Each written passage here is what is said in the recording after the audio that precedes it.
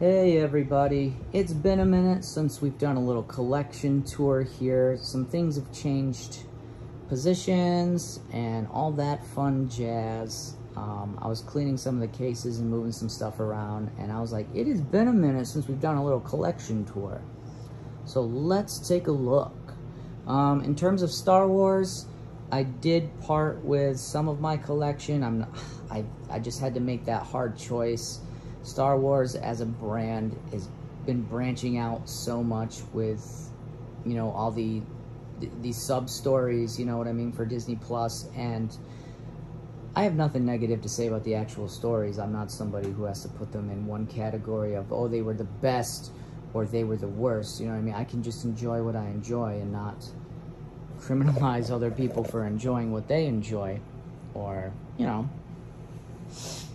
different strokes for different folks, right? But anyways, my point being, it's becoming kind of like Marvel, where there's just so many characters, and the more they, what's the word, like, the more properties that they have under the Star Wars banner, just like the more characters and all that stuff under the Marvel banner, you're just like, okay, this is getting to be a lot, and I have to be a little bit more, what's the word? I have to be a little bit more conservative about like what I choose to collect. So I was like, well, I grew up on the OG trilogy. I was a 90s kid, so I really grew up reading the Star Wars Insider, and I got in a little bit prior to the special editions. So when the special editions were coming out, I was like ready to go, super excited. So I'm just sticking with the OG trilogy here, and in my opinion, I consider Rogue One to be part of the OG trilogy. It is aesthetically closest to the OG trilogy, and I mean, it literally takes place right before and leading into episode 4, right? So I consider that. So I do have some Rogue One merch here. Got my K2SO. I really doubt they're gonna make any more 1/6 scale Rogue One figures, which is an absolute travesty to me. Even with the success of the Andor series, like, I love the Andor series. It's probably the best Star Wars series that I've watched so far, in terms of drama, in terms of character development, but I'm not gonna lie, I really enjoyed The Mandalorian as well. We've got our Return of the Jedi Scout Trooper. These guys are eventually gonna have a spot in the case, but they're just chilling up here. We've got our Grail Star Wars figures, my Grail anyways, in my opinion. We've got our convention exclusive Stormtrooper Han Solo. He's chilling with the blaster rifle from the OG Sand Trooper, which should have come with this figure anyways, because that's kind of what Han Solo is armed with, right? When he's in the Death Star. Makes sense to me. But anyways, we've got Princess Leia. She's holding the Death Star card, the plans that comes with the R2-D2, the deluxe R2-D2. She's standing on the Death Star grate with the red top, which is an exclusive that comes with this figure, the Luke Skywalker in Stormtrooper disguise. He also was a convention exclusive. He's using the Farm Boy Luke head sculpt, but they did add some perspiration, which is really just brilliant, in my opinion, to just add a little bit of pizzazz to a head sculpt that was already used. We've got Chewbacca back here, hanging out, making sure, you know, he's got the backs of everybody here. You don't want to mess with him and pull your arms off. He's chilling with the Death Star light up panel behind him that came with the Han Solo. But I was like, Chewie's pulling up the rear, let's give him the Death Star panel. He's a good sport. He didn't get his medal until much later in life, you know? much later. But he can at least have the Death Star panel. Let's give him that. We've got old Ben Kenobi here, Sir Alec Guinness. We've got the Boba Fett, based on their appearance in Boba Fett anyways, the Tusken Raider. I would like to get some heavier garbs at some point, but it hasn't been a priority, so it's just chilling in here. Kind of got our little Tatooine scene with Farm Boy Luke. I decided to base my museum pose here on the deleted scene, just because it's not the best likeness to Mark Hamill, so I was like, let's do something about that. Hot Toys has gotten better though. We've got the Empire Strikes Back Luke Skywalker with the snowspeeder flight suit on. Got Lando Calrissian back there, chilling, doing his thing. Leia in the Bespin gown. When I picked up Leia, she actually came with the Bespin City wall panel, but I was like, hey, we'll give it to Lando. All their tax dollars paid for that, so we'll put it behind Lando. Beautiful figure though, great likeness to Carrie Fisher. I really love this figure. I mean, it was super light on accessories, but just a wonderful figure. Down here, we've kind of got a little mishmash of things. We've got our OG Sand Trooper. We've got a Gonk droid. We've got these ridiculous new bases, which I don't like at all. I think the circles just take up way too much space, and they're way too high, especially if you're trying to put some of the newer releases with the older releases, because obviously the older releases have these smaller bases, which, by the way, I'm using the EG6 Power Droid or the Gonk Droid base for my Sand Trooper right now. Is that right? Yeah, I think so. Anyways, we've got Salacious Crumb there. He came with the C-3PO. We've got one Mandalorian figure back here. I sold off all the rest of my Mandalorian figures. Kept her because her arm's broken, and she does have a glue discoloration right there. But that's okay. I was really psyched for this figure to come out in the 1/6 scale. I think the armor has a great mystique in the film, and I think the character design is awesome as well. So let's go up here, because we're going to keep with Star Wars while we can. Alright, so we've got C-3PO. On that, the base template that is based on Tatooine. We've got our deluxe R2-D2 just chilling. And we've got our Jawa in front here, trying to make some deals.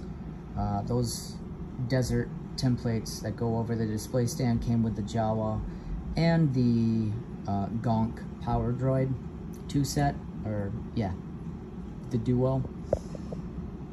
So this is where the Sand Trooper base went, the display base. I have my Jawa standing on it. Down here, we've got our scoundrel, the smuggler himself, Harrison Ford as Han Solo. A lot of people think that this figure's too tan.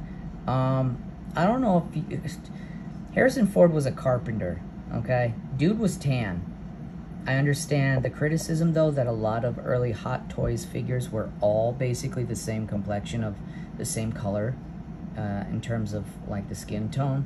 Well, like, I really feel like this one is not too far off. And I do think it is a pretty decent head sculpt in terms of the likeness of Harrison Ford. Some people are just a little bit anal in they have a right to that. They have a right to their opinion in their collection. This is mine. So we got 000. I loved this character. I loved all the characters. I had someone get me into the newer Marvel Star Wars comics a while back, and I really took to the Darth Vader comics that took place between A New Hope and Return of the Jet. A New Hope and The Empire Strikes Back. That's where we basically meet 000, BT1, and Dr. Aphra, which then spun off into her own Dr. Aphra comic book series, I think. So hopefully it would be really cool to get a realistic Hot Toys Dr. Aphra at some point. We've got what has been hailed as the best attempt by Hot Toys to this point present of a 1/6 scale Darth Vader. Now the Return of the Jedi Darth Vader with the Sebastian Shaw head sculpt. I almost said Sebastian Stan Sebastian, but the Sebastian Shaw head sculpt. Very realistic moving eyes on this. He looks so contemplative, and it does make me realize that I am gonna need another Vader at some point, because this is my, you know, end of his arc Darth Vader, and I kind of want a Darth Vader from like A New Hope, or probably the Rogue One Darth Vader, because if you really analyze Rogue One, Darth Vader in Rogue One is basically a slasher. He's basically a slasher movie monster. You know what I mean? He's so violent and just,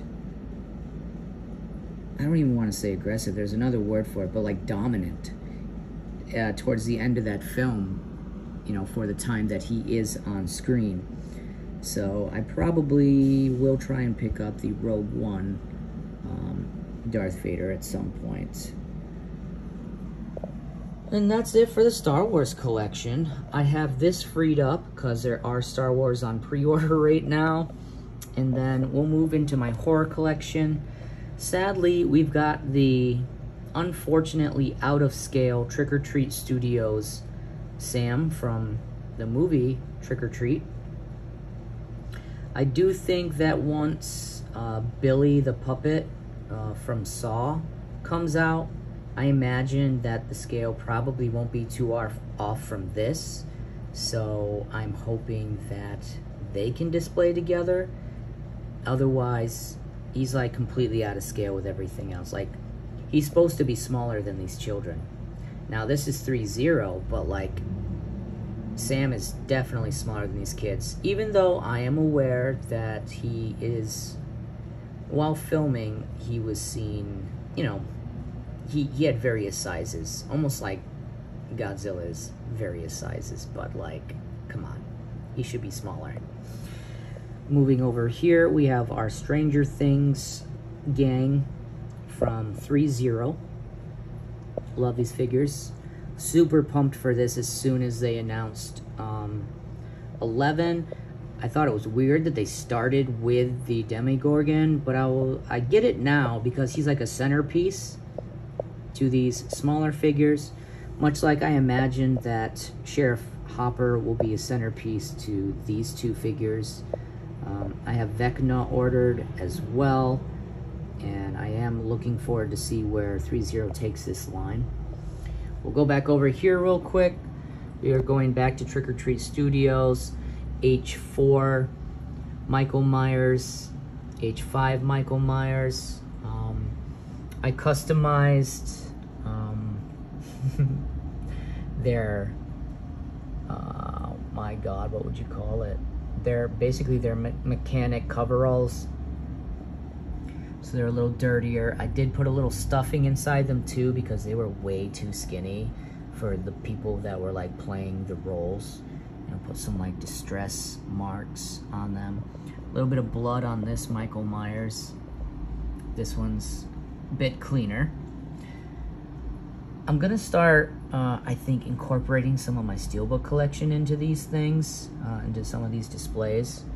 This one's actually really cool. This isn't a Steelbook, obviously. This is a old school, back in the DVD days. It's a limited edition, limited edition collector tin for Halloween 5. I actually just ordered the tin for Halloween 4 because they did one for that too. So I'm gonna see if I can display them in here with these two figures to give them a little bit more presence. Speaking of presents, we got Dr. Samuel Loomis up in the business here. Another Trick or Treat Studios submission. The only thing I would say is that I think that the overcoat could have been a little bit darker. And no, not because you can see through it, but like literally just in terms of like the color of the overcoat, I think it would be more screen accurate if it was a little bit darker. The only other criticism I think is that the eyes could have a little bit more life to them. If you catch the light just right, he does look a little bit more alive, but I think that maybe some clear nail polish over the eyes would help that. Otherwise, I think it's a great likeness. Some people are like a little ridiculous with what they expect sometimes. But we got our Michael Myers from Halloween 2, our Warlock. I customized his outfit. I do want to put a different body on this one at some point. This is a custom head sculpt right here. Literally custom casted, custom painted, custom hair. Beautiful head sculpt. We got our Sideshow Michael Myers. Yeah, Sideshow Michael Myers ghost appearance, basically. Can I get your ghost, Bob? So this is actually the Trick or Treat Studios Michael Myers body with these unacceptable boots that they put him in, basically like clown boots. So I figured, let's display the Sideshow Michael Myers with the Trick or Treat Studios head sculpt, and then we can hide the Trick or Treat Studio body with the sheet. So we can have both of these figures here based on the ways that we saw Michael Myers in the first film in 1978. So this is a customized Trick or Treat Studios head sculpt, repainted and rehaired. Love that one. Move over here to our clowns. The Hot Toys Pennywise, the dancing clown. Would like to get a custom head sculpt at some point with real hair. That would be awesome. Well, not real hair, but like rehaired. I don't need real hair. I don't need it. It can be it can be pretty much anything. I don't know. We don't have to go there. Sometimes the idea of like putting actual human hair on a figure might give me the creeps a little bit. We got the secondary head sculpt from that Hot Toys figure on the display base. Trick or Treat Studios Art the Clown. Unfortunately, Trick or Treat Studios is known to give like little to no accessories, so I made this garbage bag, and you have to buy your display bases separately. But this is their head sculpt. I just got it repainted, so it is a customized head sculpt. It is one of my favorite head sculpts in my collection, I will say that. We've got our high-functioning psychopaths here. So we've got Patrick Bateman. Can never be too thin. We got the little dichotomy going on here. We got our business. We got our business side here. And we got our recreational side here. This hacksaw came with the Sideshow Leatherface figure. So I was like, this kind of makes sense to me, because it's showing, you know, the disguise, the mask of a consummate professional here in Patrick Bateman, right? But really, on the inside, yeah.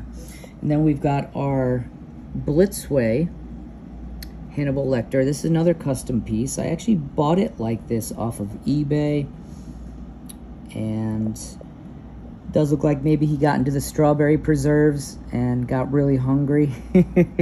But yeah, he came customized like this, and I was like, yeah, that's That's a one-of-a-kind piece right there, so I'd love to put him in my collection. For the last 2 years, this spot has been open because I've been waiting for my other high-functioning psychopath, Dexter Morgan, to come in, but I don't think that we're going to get that flashback figure before the next millennium. So, yeah, I guess I'll figure something else out.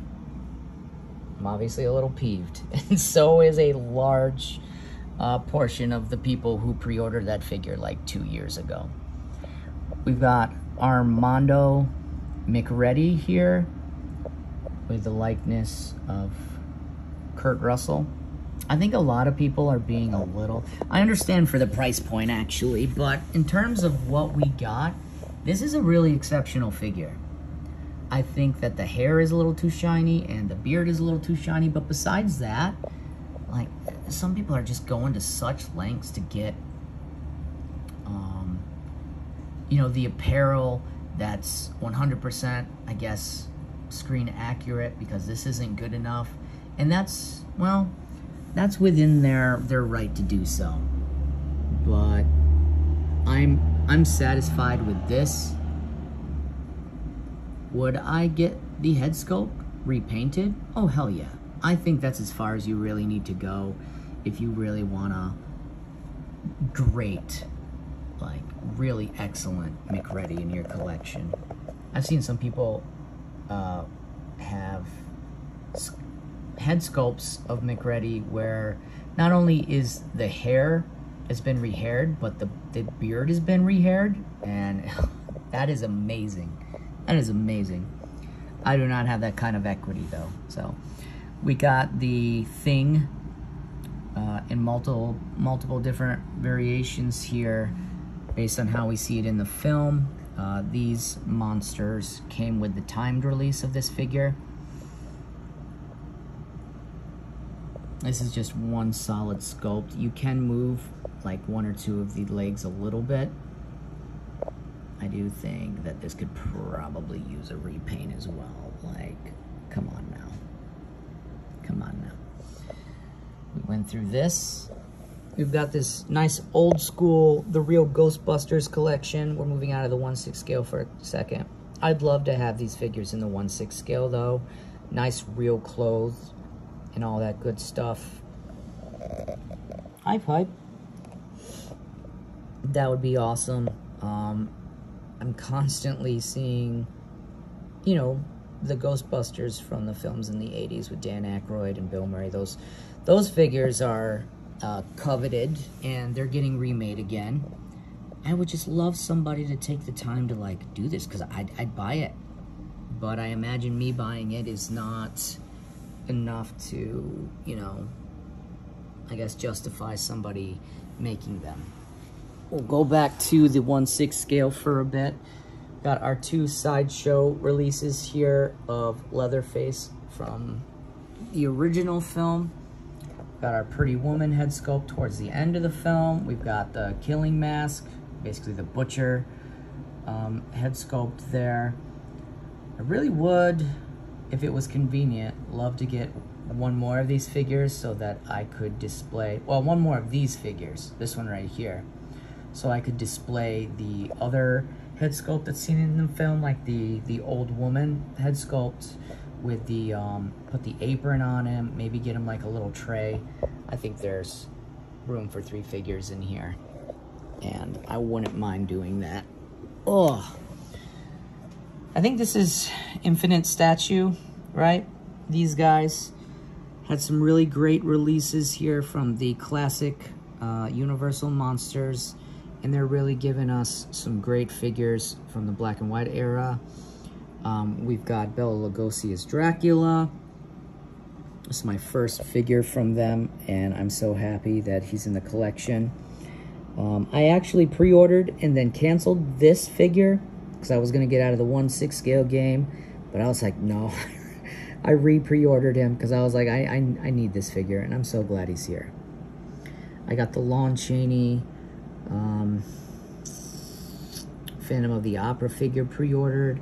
Pretty excited for London After Midnight as well. We've got our Sideshow collectibles. Freddy Krueger here.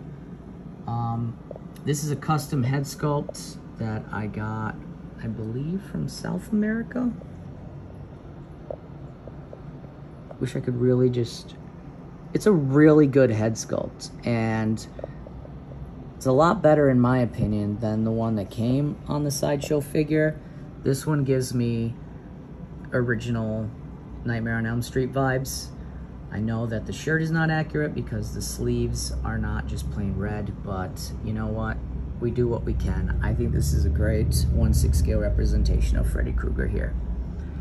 Got another Sideshow collectible figure. I believe this is, well, I know it's Jason Voorhees, but I think it's from Friday the 13th Part 3. Great figure. See a little dust there? I haven't dusted all of these cases yet, but some of them are. Tarman from Trick or Treat Studios, and the eventually released display base that comes separately, of course, but hey, I mean, I suppose at least we got it. The Tarman figure does kind of leave a little bit to be desired, so to have the display base, it does kind of add to the vibe, you know what I mean? It does give him a little bit more presence. And then I'm starting to slowly build out my media collection. I'm a really big fan of Batman. I think Batman and Wolverine are my two favorite comic heroes, and it's just kind of always been like that. So I really loved the Nolan trilogy. I'm a big fan of the Burton films as well. I don't hate the Ben Affleck Batman either. I really wish that I had the Nightmare scene Batman, because I think that is one of my favorite, if not my favorite versions of Batman ever. It's just so different and unique, and I'd love to have that in the collection. I'm just not sure I want to dish out the money to, because it's in a 2-pack, right? It's in a 2-pack still from Hot Toys with the black suit Superman. But anyways, we're talking about Catwoman here, Selina Kyle from the Nolan films. This is from The Dark Knight Rises. I'm a little late getting on the train, so I don't have Bane. I don't have the Scarecrow from, you know, Cillian Murphy's performance there. I don't have Liam Neeson as Ra's al Ghul. Kind of kicking myself a little bit, but you can only do so much, and it's a process. It's always a process when you're collecting, because you can't, there's only so much you can do, and there's only so much money in a certain time frame that you can put towards a collection. Otherwise, you get dangerously close to it being unhealthy and unsustainable. But I do have the Dark Knight double figure pack that comes with like the armory backdrop or whatever, pre-ordered from Hot Toys. You get the Dark Knight Batman suit figure, and you get a regular Bruce Wayne figure with Christian Bale's likeness. It's like a 2-pack. It's really cool, and I'm probably in the smaller community of people who actually prefer the Bat suit in the Dark Knight over the Batman Begins suit. And I understand why people love the Batman Begins suit. I do. I really like it too. But if I had to choose, I would go with the Dark Knight. So we got Selina Kyle chilling here until we get some more figures in. Then when I got out of the 1/6 scale figure game for a bit, I was like, I need to scratch that itch somehow. So we went to the NECA 1/10 or 8-inch retro line. Great figures. This is the one that got me collecting the retro figures. If I wanted one more Freddy Krueger in my collection, I don't really need any of the other iterations from him, from the other films, but I would definitely like this iteration from New Nightmare in the 1/6 scale collection. That would be awesome. But NECA's done a really great job of giving us some figures and some characters that have not been made in like any scale, you know. Got Ghostface back here. Would be wonderful if Sideshow restocked them so I could get him in the 1/6 scale, which I don't understand why they haven't, considering it's been sold out for a while. They restocked the Freddy Krueger I'm pretty sure they restocked, you know, the Jason and the Michael Myers, so I don't know what's going on there. But we got the Miner from Bloody Valentine. We've got Herbert West, Dr. Herbert West. I think Infinite Studios, I think that's the company that did these. They just got the license for Reanimator, so I'm super pumped. I think they're going to do this in the 1/6 scale. This right here, I don't care what scale you collect. This is the best likeness to Tony Todd and the best version so far, I think, in any scale to Candyman is this NECA retro figure. You get two different head sculpts here, so you can go with like the bees, exposed rib cage, chest plate, and head sculpt if you want. Great figure, great fur coat. Coming down here, I got Nada. I got the ghouls. Pretty pumped. I was pretty happy with my Mondo McReady, so I pre-ordered the Nada figure that's going to be coming out from Mondo as well. My only thing is, you know what? I forgot. I forgot what my thing is. Oh, I didn't get the timed release because I didn't think the offerings were that enticing. But if Mondo really wanted to, make some ghouls to go with this guy. Make some ghouls. That can't be too hard. So at the very least, we could get the ghouls. Be awesome to get this figure as well, this character. I think he was an exclusive. He was an exclusive for Scream Factory, I believe. Another exclusive here. There we go. We got that signed coaster there. So these figures down here, plus our homie up here. I think this is Dr. Chalice from Season of the Witch, the third Halloween film. And then we will complete the cases here, the Detolfs or whatever, with this exclusive Burnt Chucky from Scream Factory. We've got our Halloween figures, our Laurie Strode, some Jaws figures. Would really love to get any of these guys in the 1/6 scale.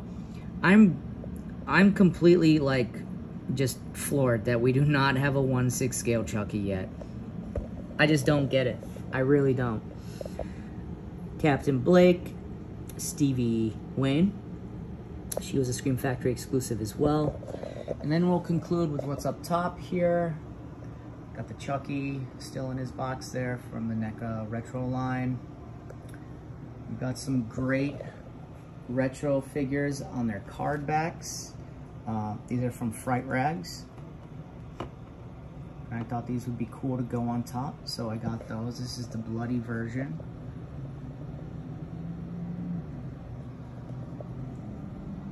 Michael Myers, Linda, got Annie, Sheriff Brackett, very cool. We'll come back to that. More NECA retro, the Thanksgiving John Carver. And then these retro card backs are from Trick or Treat Studios. Some nice, I guess, horror movies that haven't received their flowers as much as, I guess, some mainstays like Halloween. So we got Children of the Corn, Candy Corn, and one of the newer, I guess, cult classics, Haunt. Great figure line. It's crazy to me that I think it's been like 2 years since these came out, and they have, Trick or Treat Studios has so many interesting scales that they're working at. They're doing 1/6 scales, they're doing 5-inch figures, they're doing 3 3/4 scale figures, they're doing, I have no idea why they haven't like continued the card back retro style figures like this. I don't get it. But anyways, these were a FOMO buy because they've been out of stock for so long. I got the large scale NECA Ninja Turtles here from the 90s film. Had to have those. They're eventually going to come out of the boxes when I have like a case that can accommodate them. Beautiful figures. And all right, 35 minutes just about. That's my collection and me rattling off about them. And I mean, what is a collection if not a bunch of different things that say something about the collector? You know what I mean? Like, we collect what we love, we look at them, right? And they make us feel a certain way. I've loved Star Wars for such a long time.